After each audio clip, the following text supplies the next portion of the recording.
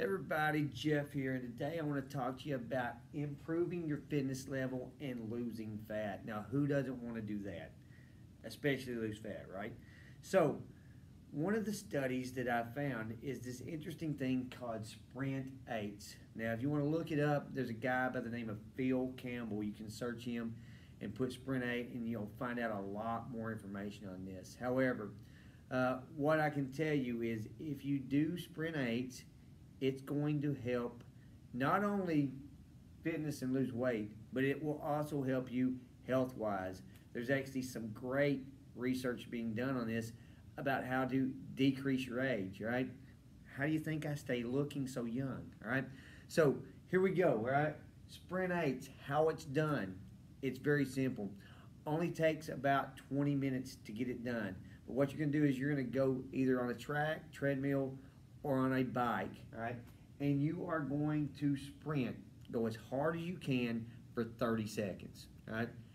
After you get done with that 30-second hard interval, you're gonna basically rest for 90 seconds.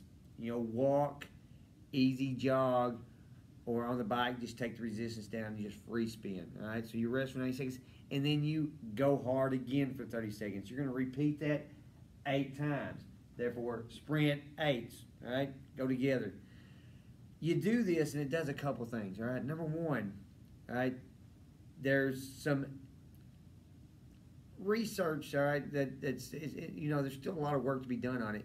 But if you don't know anything about telomeres, all right, telomeres are the ends of your chromosomes, and the shorter they get, the more you age and the older you act, all right? So if you want to keep those telomeres nice and long, like mine, all right, then what you're going to do is you're going to do this sprint type training, all right, 3 days a week, 3, all right? If you do it, it's going to help increase or maintain your telomere length size, all right? Now, the other thing it does, all right, and guys, pay attention, it boosts human growth hormone, all right? For you guys that might have a little low T, back to Sprint 8's, all right? Of course, you want to get that strength training in as well, and you can do it in similar fashion as Sprint 8's. Go hard, recover, and it's going to help you out as well, all right? You boost the growth hormone not only as a male, but as a female, and you're going to lose fat, all right? No way around it, going to lose fat.